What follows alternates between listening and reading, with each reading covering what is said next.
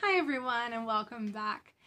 Recently I did a video on cross-cultural kids and Ruth Van Recken's cross-cultural kid model. We looked at the different kinds of ways that you can have a cross-cultural experience in childhood. Now in that video I talked about there being similarities, overlaps between third culture kids and immigrant kids, and I said I would talk about later. And that's what we're going to talk about today. Is I'm going to expand a little bit on the relationship between third culture kids and immigrant kids.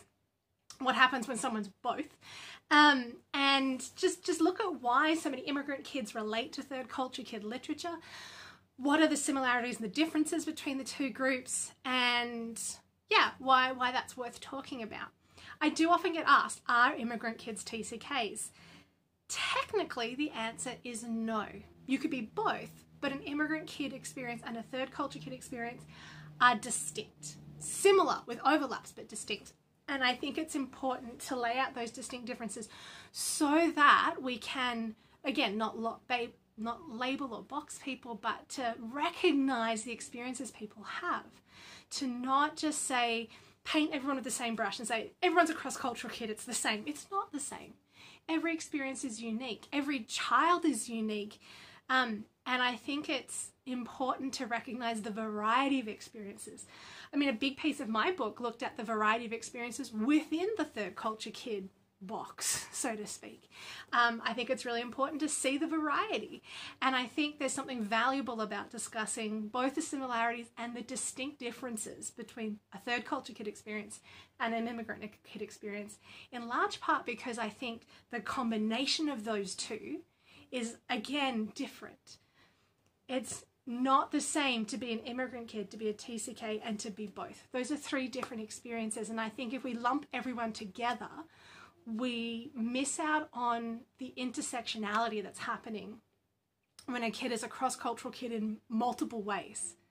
You know, that they have different aspects of cross-cultural experiences happening simultaneously. So that said, let's move on a little bit and talk about what are the similarities and differences between the two. So, back to my standard definitions. Third culture kid grows up in a country that's not their passport country, that they intend to live in temporarily, even if temporarily is their entire childhood, that they're not expecting to get citizenship. They may not have the ability legally to gain citizenship. There's an expectation that they are maintaining a passport country somewhere else that they'll go home to eventually. Often there's an expectation that they will settle there or at least go to university there. It's the place that's seen often as home for them. So a TCK is growing up where I'm growing up in a country, building connections and emotional resonance in a country that I know is not my legal home. And I'm calling a place home that I may not have lived in, or at least haven't lived in for quite some time, that everyone else sees as my home but doesn't necessarily feel completely as home to me. I haven't had the comprehensive experience of that as my childhood home. An immigrant kid, especially one who moves quite young, has a similar experience in that they're not living in the country that their parents grew up in. And there's this sense that they're supposed to maintain connection to that culture of their parents, even though they're not living there. The big difference being that as an immigrant kid, they've moved to a country that they have or are in the process of gaining legal rights in, legal residence in. They're gaining a permanent residency or a passport in that country.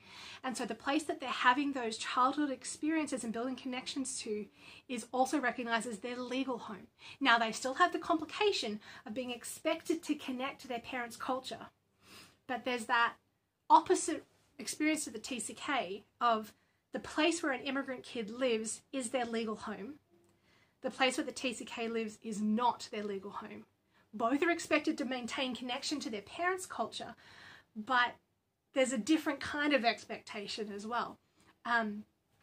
For the immigrant kid, generally speaking, the country that they're living in, that is now their legal home, the people around them, the expectation is for them to assimilate into that culture, but to retain a connection to their, heritage culture in another place. The people of the country that they're living in look at them and see them as someone who is or is becoming one of us. For many third culture kids, they grow up with all the people around them seeing them as belonging to the country that their parents are from, that they're not living in, their legal connection, right? There's this sense that where your passport is where you are. An immigrant kid can definitely experience racism and other prejudice, and yet there's a sense that it comes from, you know, having the passport there roots you to that place, whether people like it or not. For a third culture kid, there's this expectation that you should be most connected to the place you're not living in. Now, both TCKs and immigrant kids are dealing with parental pressures.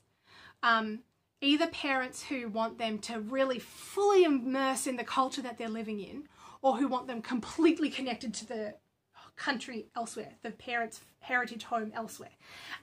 Both TCKs and immigrant kids have that experience of dealing with the parental expectations, regardless of which direction it goes. Both of them deal with that sense of, who am I in the middle of this? Am I 100% my passport country? Am I 100% my heritage country? Am I 100% the place I'm living or the place that I'm from? Like, and the answer is never easy. Everyone has to find their accommodation of how to be both. You get a lot of immigrant communities who identify with these double barrel names. I think the example I used last time was Vietnamese Australian.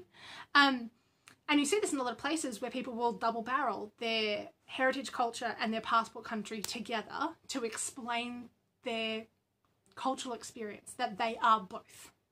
That they are not just Vietnamese or just Australian, that both of those are part of their identity.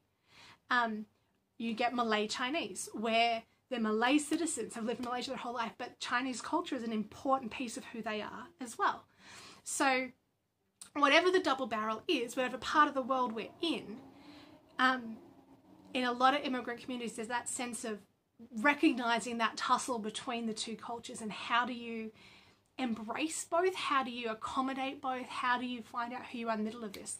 And there's lots of great literature, movies, books that deal with that cultural perspective of how do you work out how to be both at once.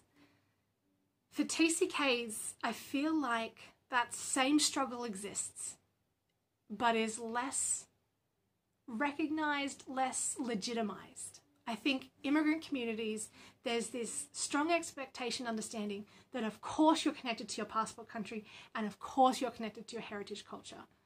And so there's this acceptance that you can be both. That may not have been true 50 years ago. In some parts of the world probably still isn't true.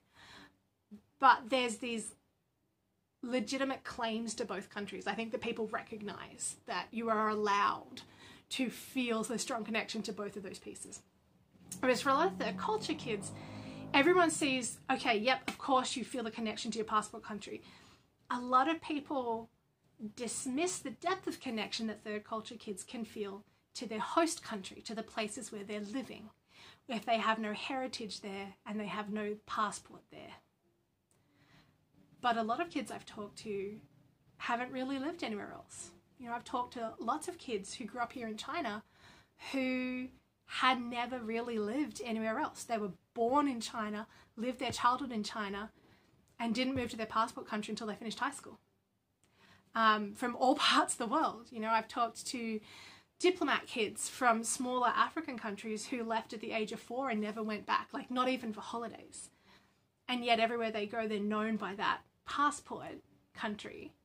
So they're representing a country that they have no living memory of.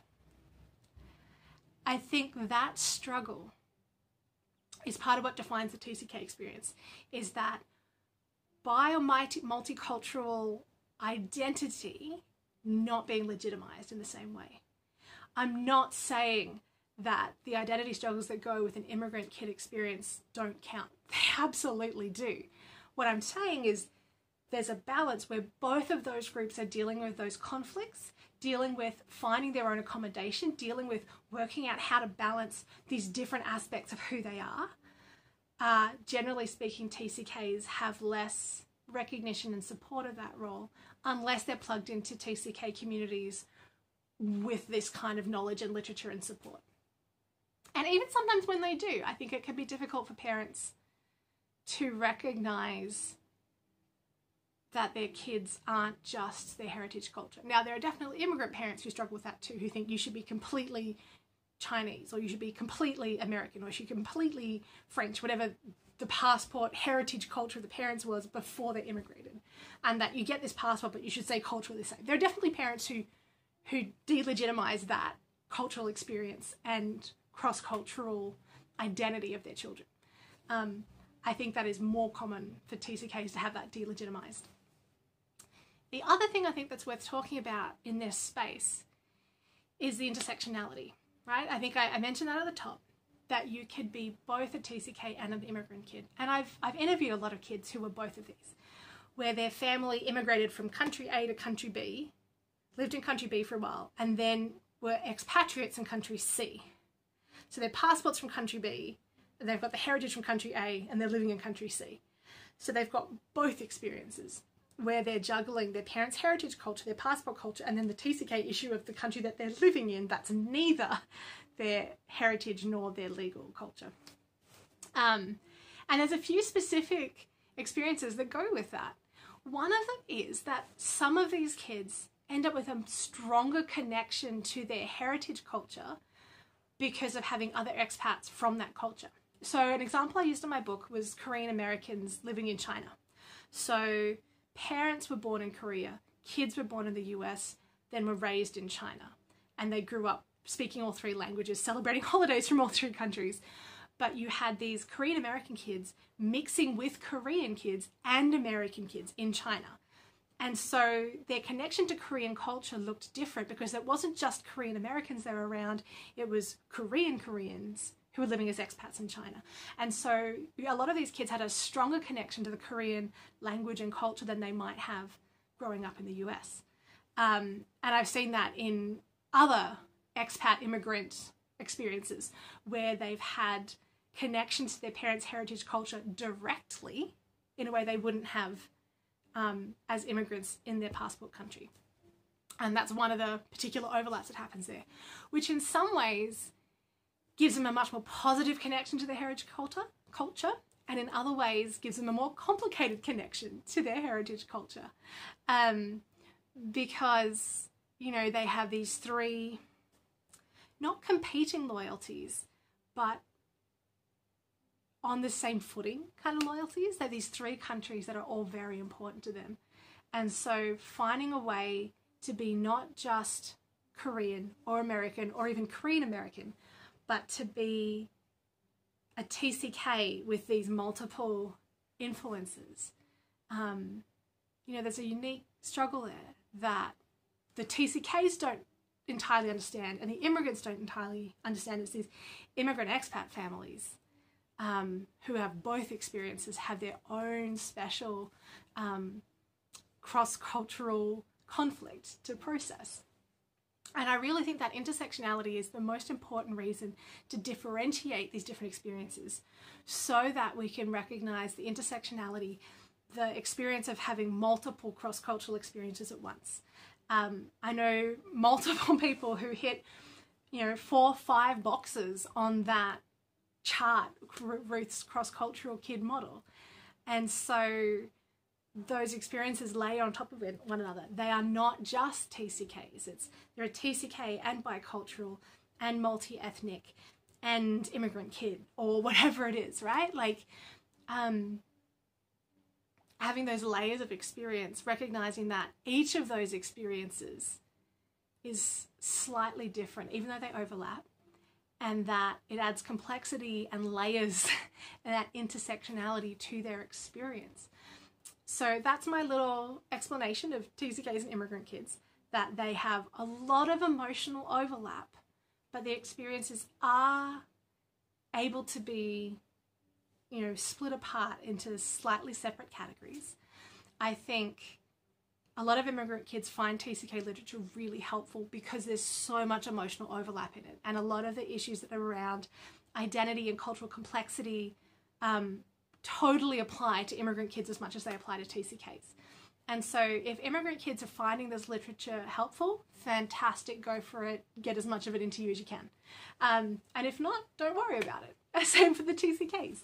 You know, what I want in the work that I do is to legitimize how people feel. Not to say they should feel a certain way, but to go, here's how a lot of people feel. Here are some different options of how people have dealt with this experience. Here are some tools to help you find your way.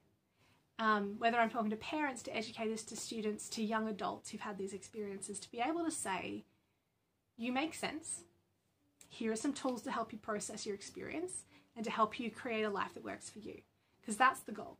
The goal is not to go, you are an immigrant kid and you are this and you are not that. Or to go, you're a TCK and you are like this. That's not the goal at all. The goal is to go, here are some people who've had experiences like you. Here are some things that have helped them. Here are some things that might help you. Why don't you open a space and talk about this? So feel free to disagree.